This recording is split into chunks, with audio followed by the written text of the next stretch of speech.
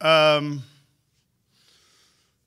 quick turnaround from our first really beat down that we suffered early, but really encouraged by how we came back and finished in the second half, especially the fourth quarter. We'll make practice a lot more manageable.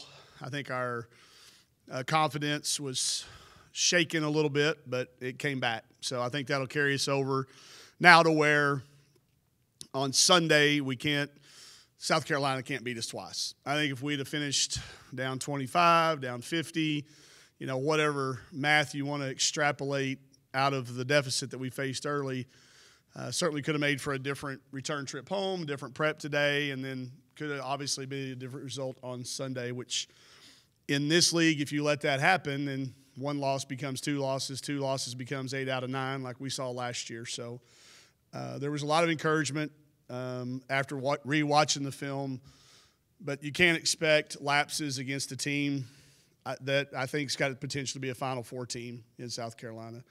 So you turn your attentions to Missouri and a team we haven't beaten in 7 games, so full attention now on the Tigers. I guess we can start with a little bit more favorable matchup if you go on here with Missouri, right? Yeah, and, Aaliyah Boston, Victoria Saxton, Herbert Harrigan, even their guards, Beal, there are some people on their rosters who exaggerate their size, and then there are people that maybe don't do them justice. So, favorable size-wise, favorable style of play-wise. But, again, when you've lost 7 in a row to somebody, you haven't created much of a rivalry. It's supposed to be our rival game, our 2 times a year rival game. So, they have traditionally been an inside-based team, but now they're a perimeter team with their freshmen. They've got a couple of really good freshmen on the perimeter. So, a different style Missouri team than what we've played in those last 7. But nonetheless, a team that's certainly had our number and comes in I don't care what their record is overall. The only number I look at is 7-0 in our last 7 games. Well, and they do have they beat a LSU team, which obviously beat A&M. Pretty good. Yeah. Kennedy Carter got hurt. If you saw Kennedy went down. But, yeah, LSU, beat an LSU team. Missouri is very, very capable. And they can – put their record out there all they want. We're not going to fall for that trick. We know how good they can and are. You talked about kind of coming back from the first half. Could you imagine Chelsea Dungy missing her first 11 shots? If you saw how they guarded her, yeah. Listen, I know Coach Staley and her staff well enough to know that I would imagine on their scout film there was more than 1 or 2 clips of Chelsea in the SEC tournament against them. And they were very focused, very committed, and they were hard shots. A couple of them I thought were great open looks, and Aaliyah Boston just got there and blocked them. That's how good that kid is. So it snowballed a little bit. Then when she did get an open one, it was hard to make because you've missed your first 4 or 5. Drives that are sometimes resulting in free throws or not. And, when you're struggling with a jump shot, the thing that she can always do is get herself to the foul line and see it go through the hoop. We couldn't even draw fouls. They weren't fouls. Aaliyah Boston blocked it. Bill Russell-ish kept it in play. She blocks it so hard that you physically fall, too. That started their transition. That 27-12, was that what it was in the first quarter, I think? It felt worse, believe it or not. I looked up and I thought, I thought we were down 25 instead of 15. So to be there and know that I think some of those shots go in the next time. I think at home maybe those calls go our way. You expect those to. That's just kind of the way our league is. So it gives us encouragement for not only Sunday but for the second time when we get South Carolina back here again. But, she kept battling. She kept doing other things and continued to give us a chance. We had it to 9 points with the ball, had it to 9 with the ball twice, and got 2 pretty good looks at it. So 6 turnovers against a team like that in a hostile environment, I think we can make up a few points here and there between now and I think we play them 8 games from now, if I'm not mistaken. Yeah, you've got this you and I talked about kind of dividing the schedule up, and this kind of ends the little 4-game stretch, and then you get into this to the 6th that maybe you can get yourself. Yeah, we'll be favored in. Yeah. This ends that we call it the pre-bye. You know, we got the bye game. So our pre-bye game, I said last night to the South Carolina media, I think there's going to be a lot of SEC teams that go 1-2 against the people we just played. You're going to go 1-2 with A&M, South Carolina, Auburn. Maybe they go 1-3, but there's not going to be very many people that do a whole lot better than that. So I think you have to look at it in those ways to keep some perspective on it. But it does kind of make Sunday's game, you know, a big showdown. I don't think you shy away from that. I don't think you tell the kids any different than that. It's a big game in the grand scheme of things. So just judging by how they got off the plane, it's kind of unique when you see their demeanor change from on the plane to off the plane after a loss. But encouraged by what we saw getting off the plane last night. The one thing you did get, Ramirez and Tolfree shot the ball. Yeah, it's becoming one of those. It's not a streak right now. They're both near 50% in their last 10 games, and they were incredibly hard shots last night. That little stretch that both of them went through. When we were down 27-12, it was disappointing because we weren't going at them. If we'd have gone at them and done what we do and play fast and take our shots when we were open, make or miss, I'd have been okay with it. But we got passive. You know, Amber turned down a catch and shoot. And that was uh-oh moment. Like, uh-oh. Because she got her one block before that. And she thought, well, I can't get this one off. I said, well, you can't worry about that. Let the next one. And then she got hot. So same thing with Lex.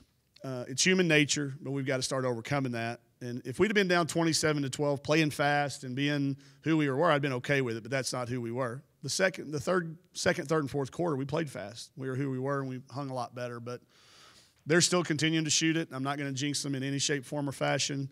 I'll let Phil Elson do that. He's been absolutely crushing us this year on free throws. He's jinxed us almost every time. But I'm not going to jinx those two kids. They've shot it well. They've taken good shots. They work at it. So you expect it to go in. It's almost getting to where now you're a little more surprised when they do miss.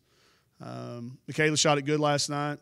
Aaron Barnum came in and got a 3 for us when we started trying to stretch the bigs out away from the basket, and Rowe knocked one down. So more kids getting confident. I think it breeds that. When you've got two kids shooting it like Amber and Chelsea are, Amber and Lex, I think it makes everybody feel like when you're in that shooting group with them, you better make a few too. What are positives that you feel like are positive matchups going in against Missouri? What do you feel like you guys do well? Well, in the past they've always had a couple of big bigs. This year they don't have that depth, and we're pretty good if you've got one like Auburn.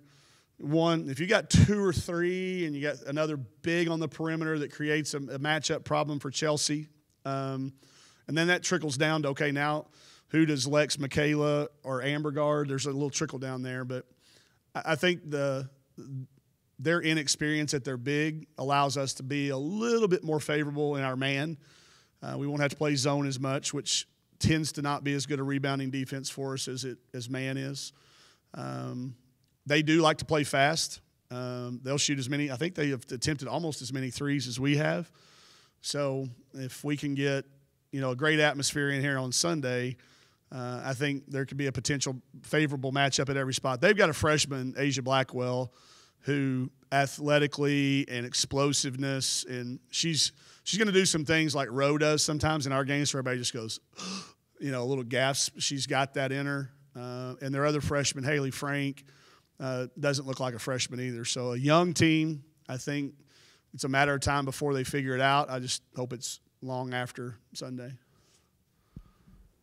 Chelsea obviously got some things going in the second half, but how do you think she'll bounce back, coming back home? I just saw her walking in. She'll be fine. That's the beautiful thing about I think this generation of kids and that we're all living in now too.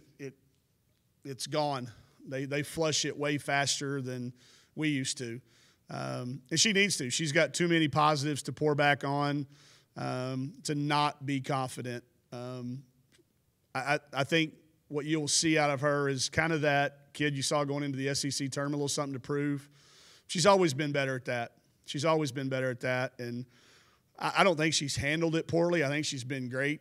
But it's hard when every time you look up, the NCAA is recognizing you as the top 5 player at your position, or you're named to the Razorback All-Decade player. Or, hey, that's hard to keep a chip on your shoulder sometimes. But she's got it. If you've listened to her Hog Pod with Bo, you know that she's got a lot of things that she can draw from. So she's the least one I'll be worried about. She'll bounce back.